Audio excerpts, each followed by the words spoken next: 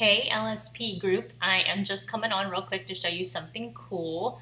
So this is the before picture, and I am going to add in here real quick also my screen sharing software tends to desaturate like a lot. So I will say in real life this looks way better, but you'll still get the gist here. I did use LSP color changer for this.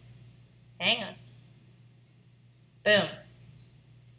Pretty cool. So I actually love her green dress here, and the edited version is really pretty. This is straight out of the camera. And then today I just decided to play with the color changing actions. This is awesome. And investing in this totally makes sense versus investing in a whole bunch of different dresses. At least for me, this made a lot of sense. It was super easy. I literally just painted. I used, let me see if I can pull up the action over here so I say it right.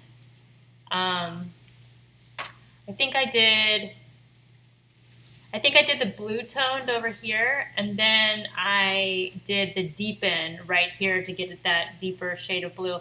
Really pretty. Oh, and then also I actually went in from the Newborn Studio collection.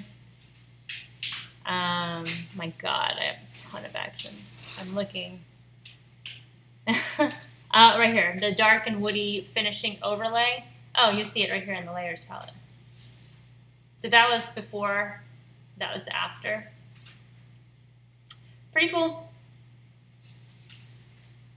Ah! Okay, thanks Lauren so much. Bye.